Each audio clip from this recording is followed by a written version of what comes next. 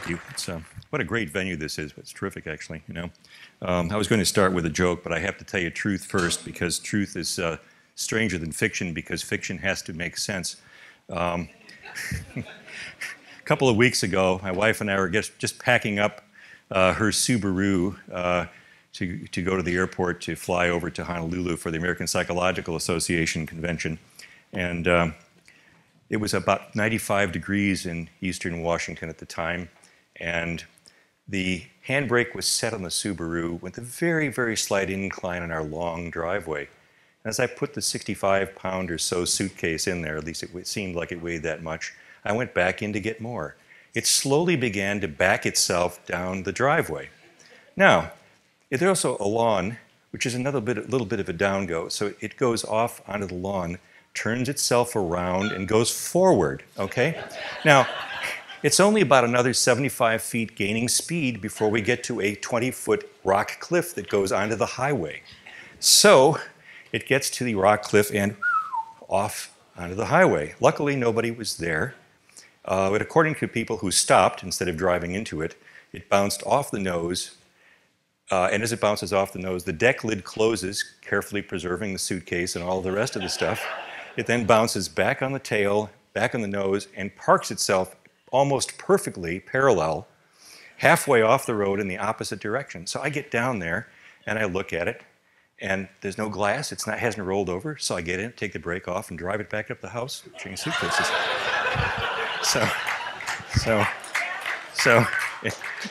It is total, I might say. It is total. That didn't sound too good getting up there, but but that's the truth of it all. So anyway, I got interested in rest before it was called rest.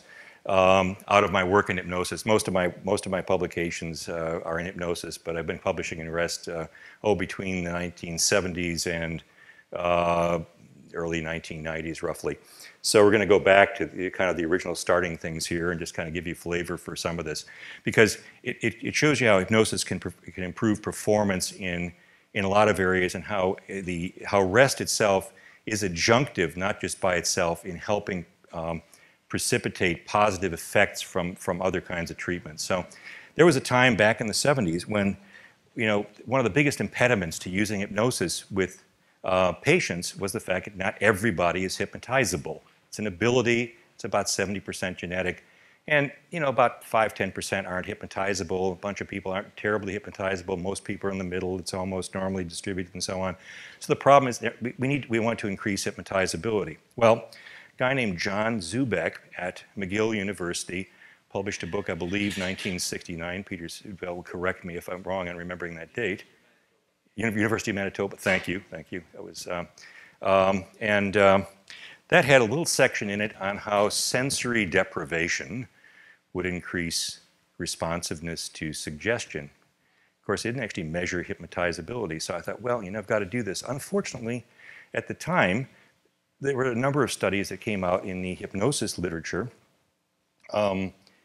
where it was said that basically if you do an experiment with sensory deprivation, because you call it sensory deprivation, people are going to fake their scores. Not intentionally, but it's going to be an effect of the setting. It was told it was sensory deprivation.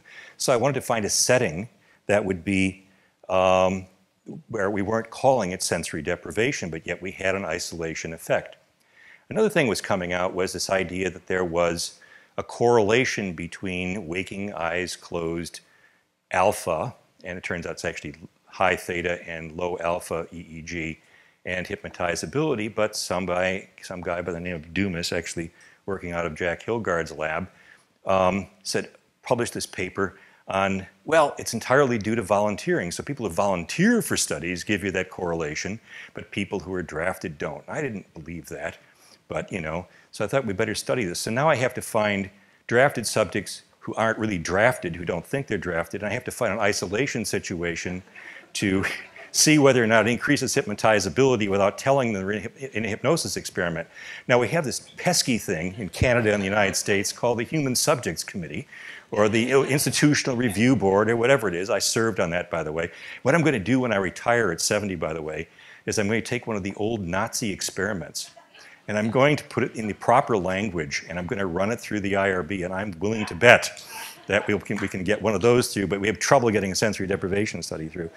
So the answer there was, what I'll do is I'll propose this to the National Science Foundation. So they have this division of polar biology and medicine, and they accept papers from psychologists.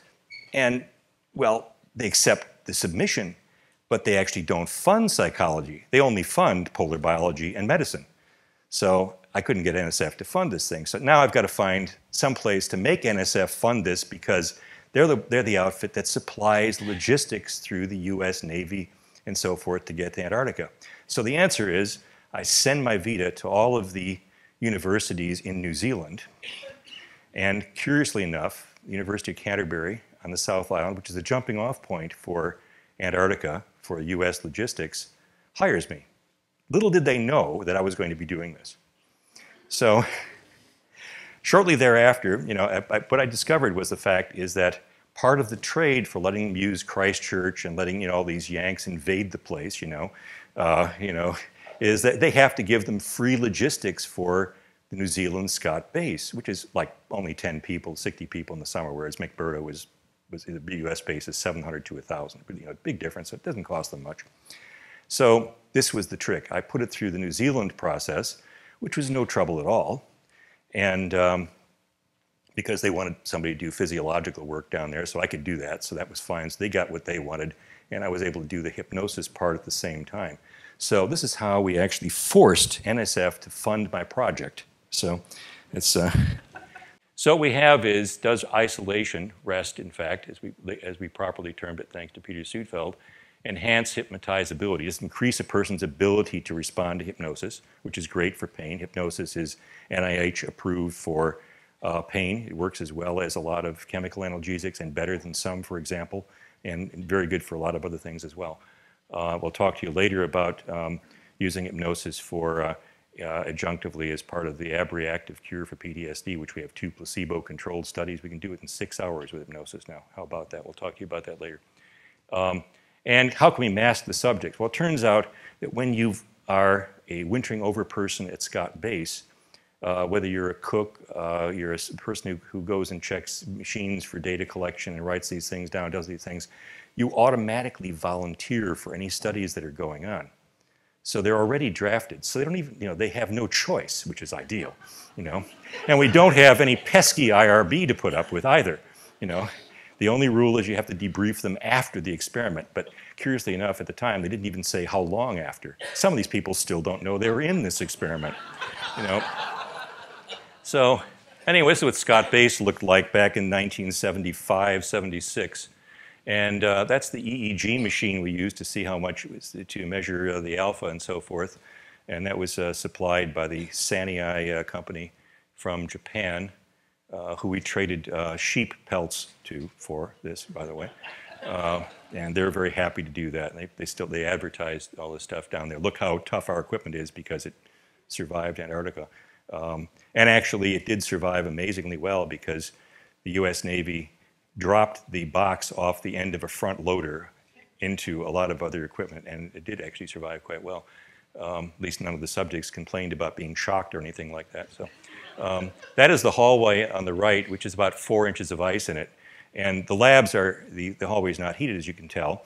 And the labs just go off from one part of the hallway, sleeping areas and so forth. So basically, you would run in your normal Antarctic clothing, sweaters and wool pants and so on, from one lab to the other.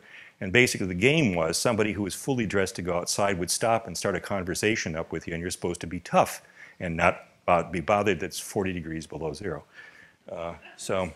And down the lower left-hand corner, it was the only country then still using dog sleds. And the passenger there in the huge red outfit actually was the Secretary of the Navy at the time, Middendorf. And the New Zealanders were going to play. And we have now 60 photographers. It cost $50,000 then to bring people there.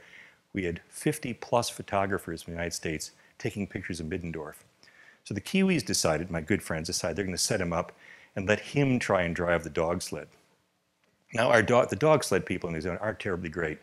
And he just said, well, I guess I could try. Anyway, he did perfect figure eights. It turned out he had spent quite a bit of his life in Alaska. So he had no trouble with dogs at all. I gave out this shrieking whistle. And so I clapped for our side, and New Zealanders are very depressed about that.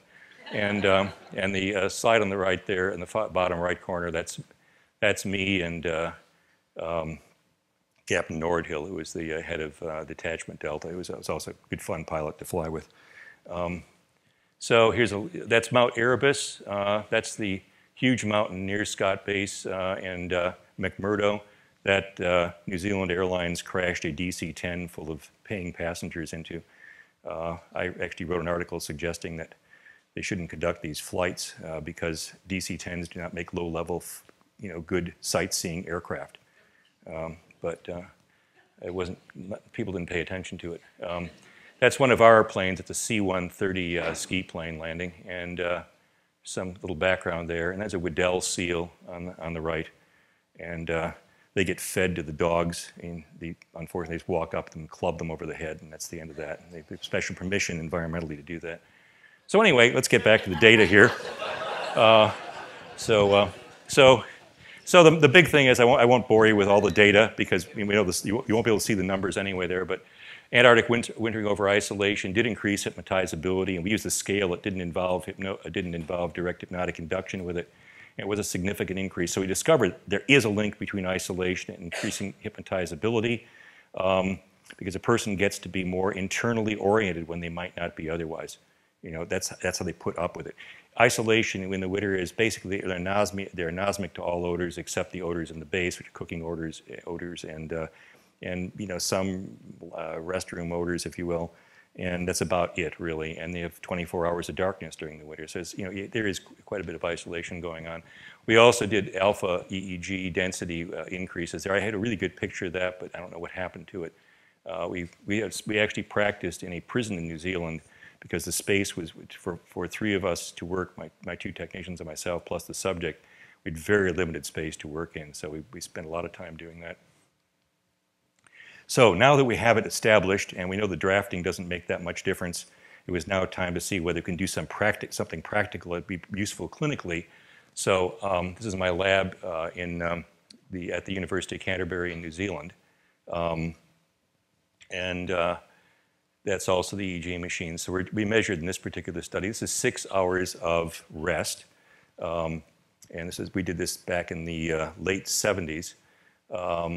And we measured skin conductance and peripheral skin temperature and core temperature, and we did EEG measures so we could do the alpha density and measure theta and a lot of other things like that. We had my assistant there, Kate Abelson, after we'd closed the door. By the way, we used female subjects because they have better bladder capacity than males, so the ones that can actually last 6 hours. Great attention to detail here. So we took nursing students, and they all did fine with that.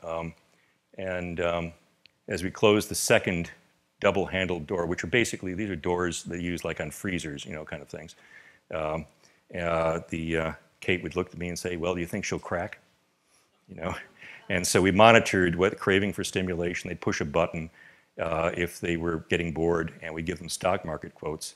The same 3 stock market quotes over and over again. So we had a criteria for removing them from rest in case they were having a real problem. So we had 3 criteria. They had to show 3 criteria for craving for stimulation. Someone would feel and try to count the little holes in the acoustic tile, and then the people would go for the stock market quotes. Basically, the remarkable thing is we only took 1 person out at about 5 hours instead of 6 hours. So we didn't have this horrible effect that we were told was going to happen from sensory deprivation, and they came out and said they really liked it. Now, the interesting thing here is we measured this with a real hypnotizability scale, one that had just come out at Stanford called the Stanford Hypnotic Clinical Scale, and it was only 5 points. We embedded that scale in dozens of other measures. So it wasn't like the primary focus, the idea that they couldn't complain about the study. People figuring out it was about hypnosis because it was a hypnotizability scale, because it was just one of many, many, many scales they took. And then we measured them before we took them out of the chamber. And then we measured them 10 days to 14 days later. And also, the idea is, well, of course, anybody can, after being saying, well, in your hands are feeling like there's magnets attracted to each other and they're moving closer, and anybody can fake that, and they kind of figure out what you want to do. So we thought we better have a real criteria. Well, so we added a pain suggestion for increased pain tolerance and used a shock device. And the incredible thing is, for pain tolerance, this thing would only go to 900 volts. I mean, we're talking, we put on the back of the hand would actually go out like this. And we had people that exceeded pain tolerance with the suggestion for increased pain tolerance. They would feel their hand would be entirely anesthetized, be like leather, as if the electrodes were sitting on top of leather, with that hypnotic suggestion after. So we had the pre and post measures. We also did something called pain threshold, which turns out to be a real problem in terms of really measuring it. So here's the data. The scale is the Stanford Hypnotic Clinical Scale. Is a 5-point scale, but I wanted to make the graph look really nice. So if you just multiply the pain threshold and tolerance scores by 10, you can put it all in the same graph. The point was, the pain threshold, there was no change in pain threshold at all. And that's kind of a bogus measure, because we don't know what a pain threshold to one person is not to another person. That's been abandoned in the literature. We use things called ischemic pain and cold pressor pain now. But the thing is, hypnotizability went up from 1.7 average score, mean score, to in excess of, it was actually 4.2. It says 4.0 there. It was actually 4.2 in this first study. And it was maintained at 10 days to 2 weeks. So once they learned this skill, they were actually able to do this, which is pretty neat. We actually tested me on this, by the way, years later in my lab at the University at Washington State University, using the 12-point scale. And the scale that's 12 points is this is the Stanford Hypnotic Susceptibility Scale. And there's a lot of research on this. This is actually the work that Hilgard did over 20 years at Stanford. It helps to be dean first. Then you can do he made his name in behavioral research, in learning theory, became dean, and then gave himself the funding and the building to do the hypnosis research. So it's something you always want to do, actually. He said it really helps to be able to do that. And so they developed these great scales that are very reliable, that you can use, but they're good for research settings. They're not very good for clinical settings, so they take over an hour. But one of these items is called anosmia to ammonia. And you take this bottle of ammonia and you tell the person in hypnosis, after they've been exposed to hypnosis and they've already passed these other items, that they're going to have, they won't be able to smell any odors at all. Now take a whiff of this, and you put this ammonia directly underneath their nose. Now take a big whiff of this, Well, my score on that scale was about 2. I was terrible. But since the sensory deprivation thing worked, I figured, it took me 10 years before I figured I'd actually do myself. So they ran me as a subject. So we got to that particular item 9 on the Stanford scale. Well, I knew what the item was, even though I was hypnotized, responding to this thing. So I thought my graduate students were completely putting me on. So I opened my eyes, and sure enough, it actually was the ammonia. So I was quite amazed, actually, because my expectation was that was a fake, and it really came out pretty well. So, so pretty interesting. Anyway, that's the hypnosis part, which we used to call animal magnetism. And so you have, it's a downside of animal magnetism, I guess. Let's move on in time here to dry flotation, use of dry flotation measures for increasing performance like marksmanship. In this particular study, we used 24 students enrolled in a marksmanship training class at Washington State University. And you had nine males and 3 females in each group. And these folks were pretty much plateaued at a score of very continuous scores before we started them. In other words, it wasn't like an intramural group of people shooting for fun. These were ROTC folks that were really trying to get up. And they'd pretty much plateaued. We had really good people, bad people, kind of between. And so this is pretty where. So we were able to match the groups for within 3 points, and then expose them to rest. We use dry flotation. The one advantage of dry flotation rest is that it's a terrific interim method to get people. I had both a wet tank at the time, dry tank, and also we still have a chamber in my laboratory. I'll be retiring soon, so my lab is in the process of closing, so I'm actually selling my dry flotation tank now. The advertisement for that's out there. The The deal with this is the dry flotation tank comes with a lot of frills that people like, which have nothing to do with rest. I mean, this tank that I have, the dry flotation tank, has a underwater spa type water jets that go up and down your back if you hook it up to spa equipment. It has these fabulous Danish stereo speakers in it. It has sand-filled walls. The sound vibration damping is really good. It has a super low tactile kind of plush material that sits over the top of it. So there are people who would never get into the wet tank. You get into this thing and you say, but there's something even more. And by the time they do this, they're more likely to get into the wet tank. We've had some of those little transition things. We didn't publish that, though. It's kind of interesting. With the dry flotation, we warm the water to not roughly 92, 93 degrees we do in wet rest, but roughly about 95 Fahrenheit for doing that because you've got more of your body's exposed to the air. And then we use this negative ion generated charcoal filtered air, just like you do in a lot of the wet tanks as well. So a lot of that's exactly the same. That's what it looks like. And that's finished in lemon oil, so you don't have any petroleum byproducts evaporating inside the room or inside the actual chamber. And this is a deal for performance on top. It's a piece of tempered glass where you can put video. So if you want to demonstrate golf or proficient race driving and that kind of thing, I did that before I ran the Formula Atlantic race at National Championship race for myself, and actually, unfortunately, imprinted on a guy that was slower than me. Yeah, but we won anyway. But nonetheless, it was and that's what it looks like. That's the speakers for the front. And the subject can adjust the amount of ventilation and can adjust they can actually turn the lights on with the dimmer if they want to at any time. So it's an environment which is a pretty inviting environment compared to some of the other ones. Good transition environment, and works. It replicates the results we get with chamber rest, which you cannot obtain with with wet rest in some cases, like hypnotizability changes and some other things. There's the Danish speakers in the back end of it. So the control condition, by the way, we want to use a control condition which is a really legitimate control condition. And I think most people know that hypnosis, although hypnosis does not require relaxation, there's probably 100 studies, well, maybe 200 now, in tier 1 journals like International Journal of Clinical and Experimental Hypnosis, Journal of Abnormal, which just show that it gives tremendously effective relaxation effects. So our control condition was actually a relaxation condition, and then we gave them some BS from how relaxation enhances your marksmanship performance, which isn't really told to BS, which was basically just information on that. And we just used so we could replicate this. We just read the induction from the Stanford Clinical Scale, which takes less than 5 minutes to read the hypnotic induction for that. And it's a, progressive relaxation, kind of Joseph Wopey, let your right foot relax, your left foot relax, and moving on up through your body. So it's a lot of effect there. Now, the experimental group was, I'm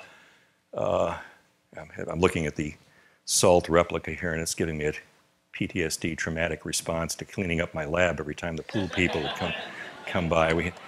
Washington State University was plagued by the pool inspection people coming by at random intervals as well, so constantly they're trying to clean up the salt. But hence my fascination with dry flotation rest for a period.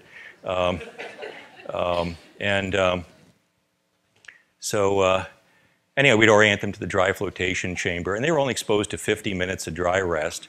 This was in an unlighted condition. There is no attempt to provide video or any of this imagery or any of that other sort of stuff during or after rest. And they were simply assessed within 48 hours. And what actually happened then was that was all done under the ROTC supervisor's instructions, and then the shots were fired from the same unsupported prone positions, all carefully controlled. We used these national competition targets and so on. Then the targets were scored by these ROTC cadet instructors, but they did not know who was in the experimental group and who was in the control group, which is the way you're supposed to do this. So here's what actually happened is the rest condition, only 50 minutes of rest, one exposure at least within a couple-day period, showed marksmanship improvements in people who had already plateaued on marksmanship. That's the important thing. They're already plateaued. They weren't improving anymore as a result of instruction. So that's pretty cool. Peter Sudfeld did a basketball study, and we did a basketball study. So this is a dissertation by Jeffrey Wegeman at WSU, and we had 22 expert collegiate basketball players from what was then Pac-10 team WSU, and then also the University of Idaho. That's only about 9 miles from Washington State University. So we consider these are really expert players. We had all sorts of objective scores. We had coaches that didn't know who had rest and who did not have the rest condition. This was kind of an interesting study as well. The student in question wound up being put on probation for doing this. It drew so much excitement that he got a newspaper inquiry, and he revealed the name of one of the people in the study. It turned out to be Brian Quinnett. I'm going to reveal it again because it's already been revealed. This is not new news. Who managed to score, after 1 hour in rest, 60 points in one game. 60 points. By the way, Washington State University still had the ability to grasp defeat from the jaws of victory by putting in people after that who hadn't been allowed to play before, and we still lost by 4 points. Yes, we can only do that at Washington State University. It's remarkable, Anyway, I think Brian's retired from the NBA now, but he gave anyway the release thing was, the University of Washington should watch out because WSU has a tank, and of course it was downhill from there. So anyway, we did another study. It was a tennis performance study, and this was Patrick McElhaney was the PhD student on that one, and we had significantly improved game performance, and this was also measured in intercollegiate competition. And we used imagery plus rest versus imagery alone, because the imagery condition also had some positive effects as well. So that's pretty neat stuff. Last one, oops. Oh, here we go. So the dry flotation study, this increased hypnotizability and pain control. This is the first study that actually used dry flotation rest for increasing hypnotizability. Wet flotation rest did not work for that. We tried it 4 or 5 different experiments, had no significant results. Apparently, wet rest is perhaps too much fun. I don't know. We tried lighted and unlighted conditions, and one of the problems with long periods of rest, like 6 hours in a darkened condition, that people will fall asleep and you lose the rest effects. So we tested lighted and unlighted conditions, and we used the Stanford hypnotizability test scores again, test before and after, and a 2 weeks follow-up, very much like we did in the New Zealand study. And we used a much better measure of pain to use the pain criteria. It's called ischemic pain. This is a deal where you put the blood pressure cuff on the subject and you inflate it to, 240 millimeters of mercury, something like that, And then you have them squeeze a hand dynamometer to 10 kgs. Anyway, this creates a very painful situation, which is considered to be similar to post-operative pain. And you'll ask the person to report over a minute, like on a 1 to 10, where 10 is a point where you'd like us really to take the cuff off, Tell us how you're doing. So 1, 2. The people who are not in the rest condition, 3, 4, 5, and 10. Oh, please keep on reporting. Most people can do this. 12, 13.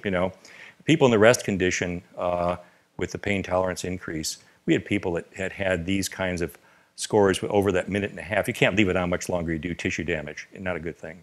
Blood vessel damage. We try to take good care of our subjects and minimize the tissue damage. So